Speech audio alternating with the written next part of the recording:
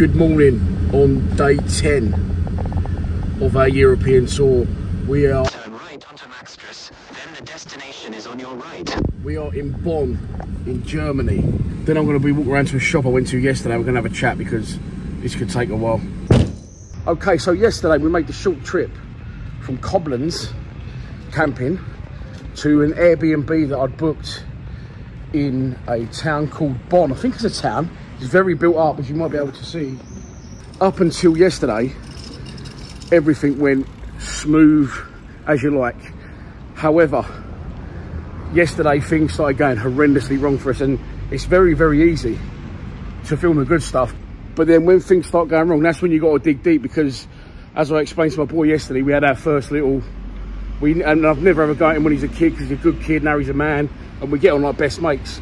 But we had a few words yesterday. So basically what happened is we drove here, and all we was going to do yesterday was catch up on our washing, because we've got hardly any clean clothes left, and get set up and rest to get ready for all the tours we're supposed to be doing today.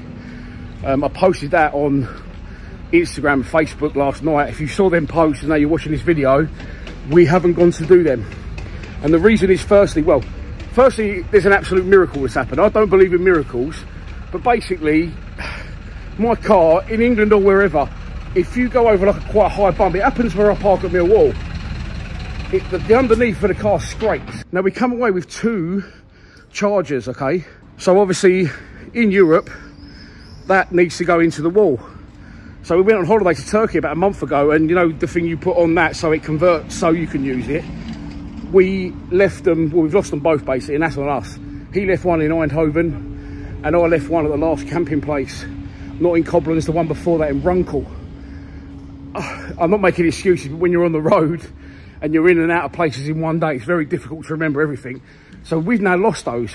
So what we've realised we need to do is to do our washing, to locate some chargers so we can get everything charged up and get ready to go again. Obviously the England games tomorrow. I'm filming this on Monday morning. Now, when we've arrived in Bonn, it's Sunday, everything's closed. So we've Googled it, and the only thing that we found that we thought might have what we need, although we don't think they still would, is Lidl's. And then I very, very slowly, as I said earlier about my car scraping on high bumps and high curbs, I went up this curb at about 2 miles an hour. I was going so slow, I actually started rolling back at one point, and there was other cars parked there. The underneath of the car did scrape, okay? And then when the underneath of the car scraped, I thought, oh, that didn't sound good. Anyway, turns out Lidl's isn't even in there anymore. Got back in the car, we found another little shop where I bought this from, which is where I'm going now, because it doesn't work. But what's happened is, I've driven back another 10 minutes, I found this shop, and I've parked up. And then once I've parked up and gone in and come out, I've gone to start my car, and it just, well, I've took a short video. I'll cut it in now. So now the car is absolutely spannered. It's a Sunday in a place where I've never been in my life. No places are open, and we need to move it. Now, we managed to we'd already been into the Airbnb, luckily, and put most of our stuff in there. So we managed to get an Uber back there for like €7 and took the rest of our stuff. And I said to my boy, I'll sort it out tomorrow.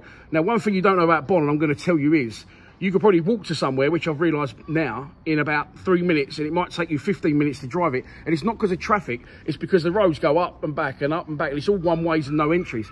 So last night, we're in the Airbnb, we've walked in there, it's got a TV on the wall, which is a swivel bracket. I've literally put my hand on the bracket, gone like that, the whole TV's come off the wall. Okay, the Wi-Fi wasn't working, I haven't told the owner that, I did tell him the Wi-Fi was working. Those long screwdrivers will come in handy now to put that back on. The Wi-Fi doesn't work. He said he did put it on this morning about an antenna, that the antenna he was waiting for. He said he put it on Airbnb, but he's lying. There's nowhere to park in here. So everywhere we stayed so far has been brilliant, and now we're in absolute fucking bits, because we've got a place that we're staying in that hasn't got a TV. Yes, there's loads of bars nearby, and that was his answer to me. We'll go to a bar.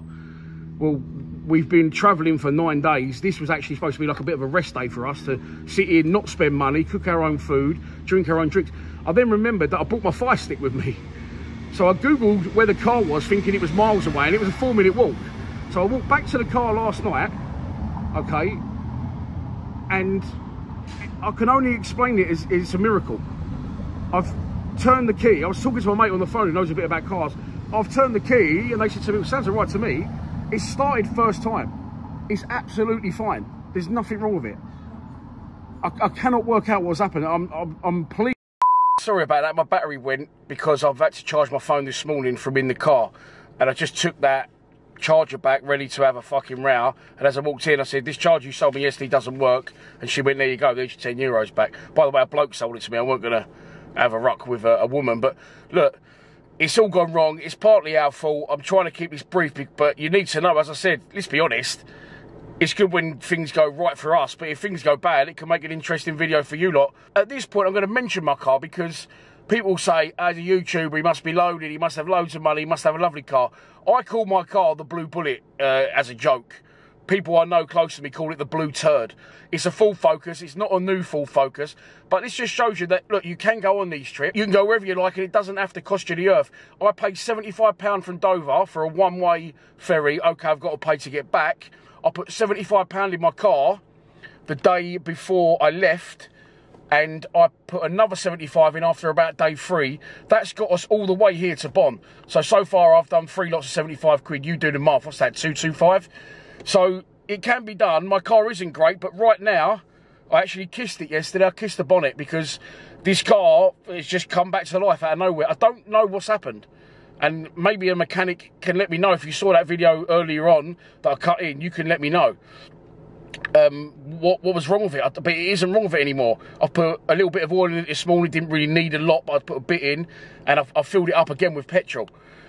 So what's also happened is, obviously I was in the car. And my fire stick was in the car. Like I said, this guy's TV wasn't working. So I've got my fire stick. We've gone back to the apartment. I've put it on. And it just won't connect to the Wi-Fi. The Wi-Fi's horrendous. The guy is ignoring my questions about where I can park. He actually then texted me this morning and said, you can't park that there, mate. Because I was parked bang outside. I was only going in temporarily because we were supposed to be going today to Leverkusen. We had the tour booked in at 11. Then we was going to go because we had a Mönchengladbach tour booked in at 5. So we was going to go Leverkusen, do the tour. Then we was going to go across the Fortuna Sittard, obviously. Zian Fleming used to play for them. So we was going to look around the ground. Although we didn't have a tour book, we was going to just go there and tick it off. Then we was going to go to Genk in Belgium, which is, Sittard is right on a point of the border between Germany and Holland. So we was going to do 3 countries. We was going to do 4 clubs because after Genk, obviously, we was going to go on to Mönchengladbach. And it's all out the window. Another reason it's out the window, and this is slightly embarrassing, but look, it's all on the line of this trip, and I don't really give a fuck anymore. I'm 44 years old. I'm past all caring about what people think and wanting to look good in front of people. So I'm a fat bastard, yes, but that is not the complete reason that I have sleep apnea. Since a kid, I used to be an outpatient at an ear, nose and throat clinic. I was a little bit chunky as a kid, but not like I am now, obviously. So I always had ear infections. I had blocked sinuses, and they was going to give me an operation to clear it. So I've always snored horrendously. So I've got a sleep apnea mask. With the mask, I don't snore, but I can't plug it in because we haven't got any chargers. Again, that's on me. So I've woke up in the night, and my poor boy is not there in the single bed next to me. 2 single beds where I'll show you around there later. I woke up, he wasn't there. I absolutely shit myself. I started screaming his name out. I've gone to run in the bathroom and I couldn't open the door. He's asleep on the bathroom floor. So I feel fucking bad because obviously I've caused that. Are we unorganised? I don't know. We've been very organised to this point and everything's gone right. So I've tried to wake him up this morning for a Leverkusen tour. I woke up about 8 o'clock, walked back down that shop to take my charger back, and it wasn't open until 10, so I've just gone back again now in the car. I woke him up when I was talking about the tour, and he's fallen asleep mid-sentence. So I said to him, look, get in bed, I'm going to go out for a couple of hours, which I did. I've gone back, and he's dead to the world. So we've missed the Leverkusen tour now. It doesn't matter because it cost me £17 for us both to do it, and I'll just rebook it. And what I'm going to do now when my boys are asleep, I'm going to go and do all of our washing, and I'm going to go and try and locate a proper, you know, an Apple shop, so I can get some German chargers. No point keep trying to find these converters because you're not going to get them out here, are you? Because they're for English people to work in Europe, not vice versa. So I'm going to go and locate some stuff, get our washing done, get straight, and then if all that goes to plan, maybe we'll go to Mönchengladbach this afternoon. Honestly, it's all gone wrong in Bonn. So look, I'm just going to leave the camera rolling a bit here so you can get an idea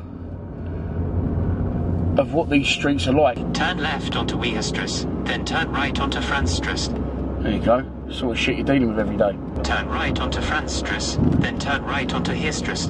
Turn right onto Heerstrasse, then turn right onto Wolfstrasse. See what I'm saying? Turn left onto Petterstrasse, then turn left onto Pulstrasse. I mean, come on. Turn left onto Pulstrasse, Get off my then bottom. the destination is on your left. But like I said, my boy, look, things can go wrong. We're doing a lot of travelling, we're doing a lot of driving, we're doing a lot of the unknown, and if things can go wrong, the worst thing you can do in that situation is sulk or get angry. You've got to go, okay, this is the situation, this is the problem, how do we solve it? And we have solved it. The blue turd's come back to life. Fucking up the blue turd. Okay, there is the laundrette, the wash salon. But as per usual, nowhere to park, and you've got to go right, left, gobble. Right, we're in machine 2. I said things can only get better. We've got an English setting. The wash is on, 45 minutes, I can go back. It's currently 12 o'clock, and I'm on my way to... High bumps, give them a miss, Jesus. I'm currently on my way to a mobile phone shop to try and get a charger for an iPhone. And then I'll go back, pick the washing up, go home, and hopefully by that point the boy will be awake, we can get up and about, I can show you around the apartment, thank the people that donated, because I want to do that. I've written down the list, but I've left that indoors. And then we can hopefully still go to the Borussia Mönchengladbach tour at 5 PM and then rebook the Leverkusen one for another day. I think we're just waiting for a train here to go across, or a tram. Like I said, once again, nowhere to park the car. So I parked it there.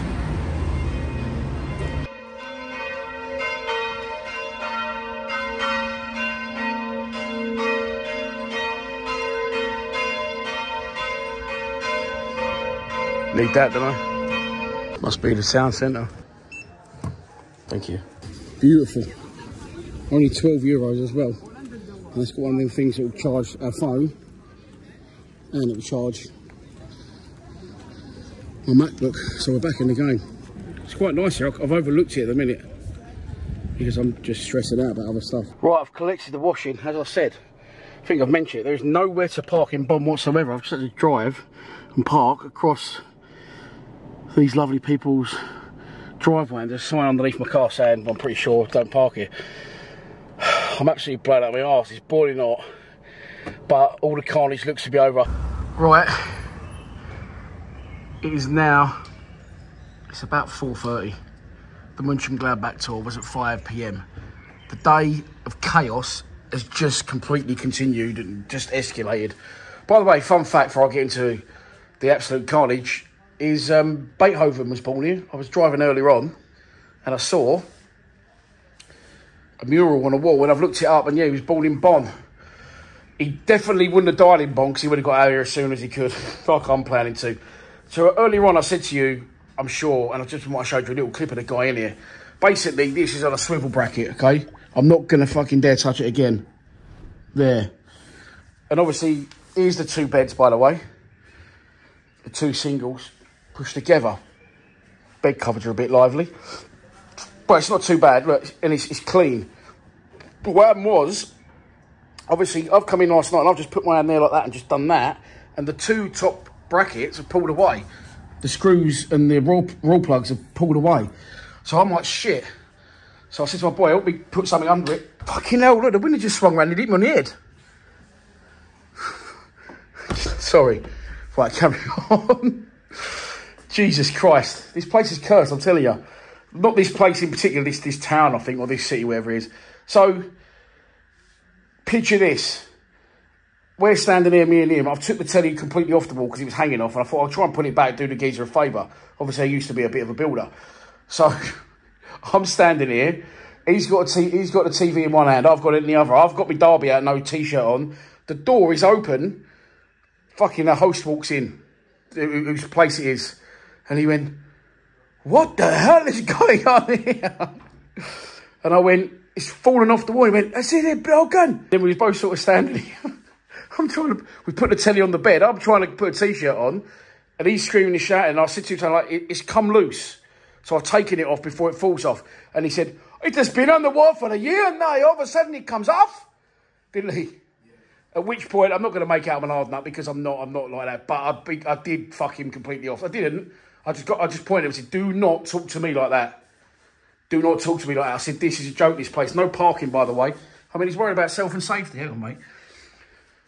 So basically, look, he's just left. He's fixed the telly. He's all apologetic now because he's got some sort of Wi-Fi thing in it. The telly still doesn't work, so we're going to go and watch the football in a minute. But this is basically the Airbnb, and it's actually really nice. We've got our washing hanging up. He said to us, what is this about the washing? I said, well, we're travelling, mate. What do you want us to do? Yeah, so that's the bathroom. Shower's really nice. It's all good. That's like a little handy utility cupboard. And then this is sort of the kitchen where you can make your bits and bobs. That's some of our stuff there. And then obviously a little place to eat your food. Bit of a dated wardrobe. There's some bastard art on the walls, but apparently they're quite expensive. 2 beds and then a great big beautiful telly. That does not work. So I want to say thanks to the following people because this cost us, it cost £137.96 for 3 nights. I want to thank the following people that donate to the channel. James Penny, Daniel Chaplin, Hal Arnold, Ben Baker, Dennis, who we met in Cobblers, you saw him the other day in the video, Ian Davenport, Russell Nevercott, Sean Coleman, Rob Quinn, Andrew Pitches, the legend is Colin Moon, and Barry Chapman. Thanks a lot for everyone for donating. We're now going to have to go down to the local bar to watch the football because you can't watch it in Peter's flat. When everything goes wrong in your day, there's only one answer to solve all your problems. And this is it. Starting route to Domino's Pizza. Forgot to say earlier, I've got such a lack of clean clothes. I'm actually wearing swimming trunks today. Just come to soak up a little bit of local cuisine. Now this is going to spark things off. Pineapple on pizza, best thing ever. People are going to think we're off making this up now. We've just popped out, as you've seen. We've come back. We asked him earlier for a spare key. Because I popped out earlier this morning and it's just easy for us to have 2 keys so I can go out and about if I need to while he chills during the day. He's given me another key. I've just gone to use it. And he said, oh, no, that's not for the apartment. That's for the front door. I said, right, have you got a spare one for the front door? Because we're now standing in the street. Luckily, the window's open. I can climb up there if I need to with a ladder. He said, unfortunately not. I said, okay, what do you suggest? What? Yeah, this is enough's enough for this place now. Right, he's just let us back in. I've absolutely had enough of this place now. We were supposed to be going out tonight down there. But I've just said to the boy, I think we're going to pack up, get out of here. And just book somewhere else tomorrow because it has been like fucking 40 hours since we got here. I've had enough. Tomorrow's match day. Let's hope we turn up against Slovenia. See you tomorrow.